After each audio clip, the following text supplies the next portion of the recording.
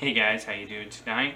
Today we are going to take some ramen, some leftovers, and a can of tomatoes to make a delicious chicken stew.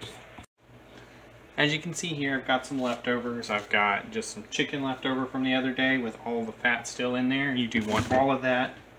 Have some juice from some leftover chicken noodle soup. And I have just some leftover Chinese food from today. Can of diced tomatoes. And then ramen to match whatever type of protein you have. I have chicken, so I have chicken ramen today. Start this off, take your trusty can opener. Be smarter than me. Get the can opener attached to the can.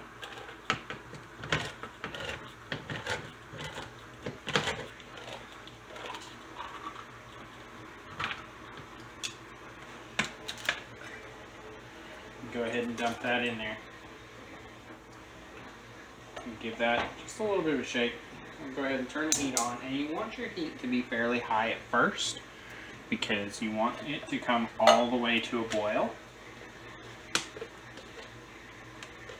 And you're going to turn it down afterwards. But go ahead and use some of your liquid, but not all of it, because you're going to want to save some back for later, so you have some extra liquid to put in before you put your noodles in.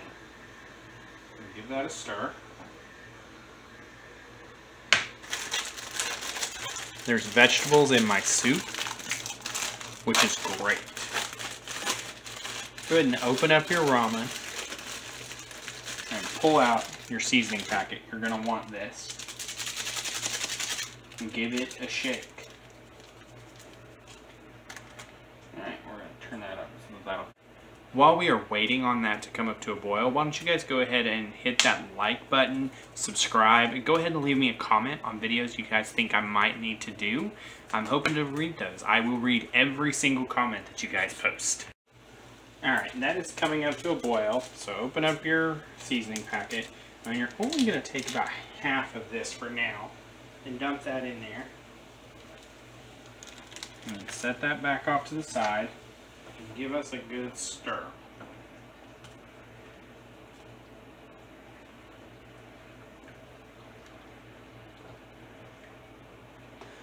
And that seasoning packet is going to give you all of the salt and other things that you need in this to make it nice and unctuous. Now what you're doing is you're waiting on it to come back up to a bubble, which should only take a couple of seconds. And then you're going to take your chicken, fat and all, and you want all of that fat in there because that's all flavor. And you're just going to drop that in there and let that heat through.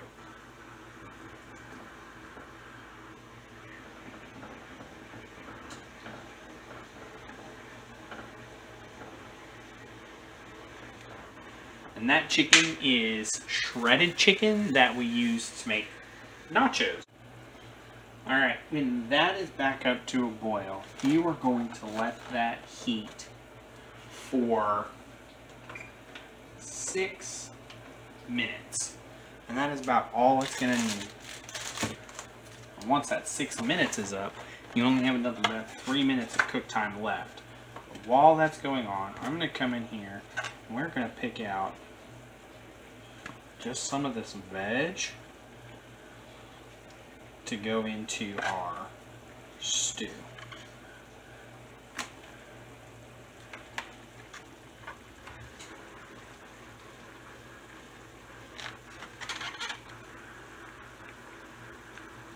And that sauce can go, some of that sauce can go in there too. It's not going to hurt anything.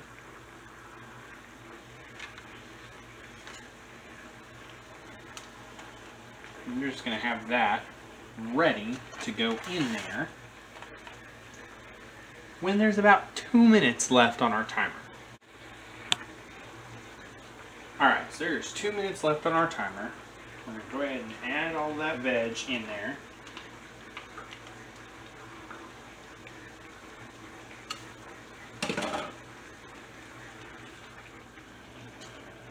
Now Now remember, the sauce from the vegetables is pure flavor, so it's okay for a little bit of that to get in there. Alright. And we're just going to let that come back up to heat. Alright, so our timer just dinged. There's actually plenty of liquid in there still, so I won't need the rest of the soup from this. So I'm just going to dump that in there and get that submerged as far as I can.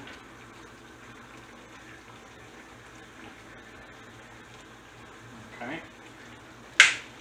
And whatever your package says, do a minute less, because you want those noodles to have a little bit of firmness still, but they are going to help thicken your soup just a little bit.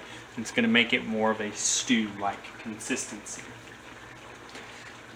And while we're sitting here, I want to talk to you about people who give me these kinds of containers when I do to-go food. I love these people.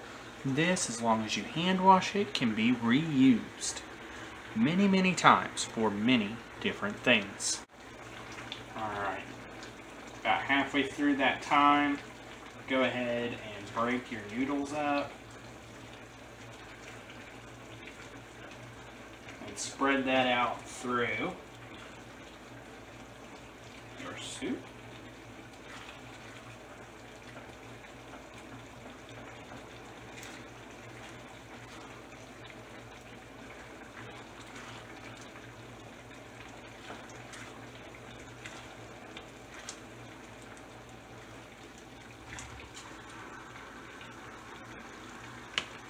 And let that go.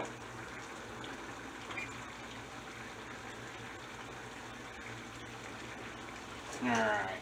And once that timer is done, go ahead and shut your burner off and let it sit for about a minute.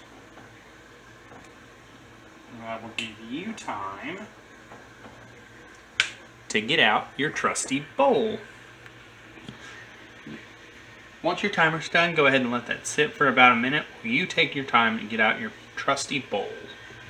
Alright, with your bowl out, go ahead and just dump away.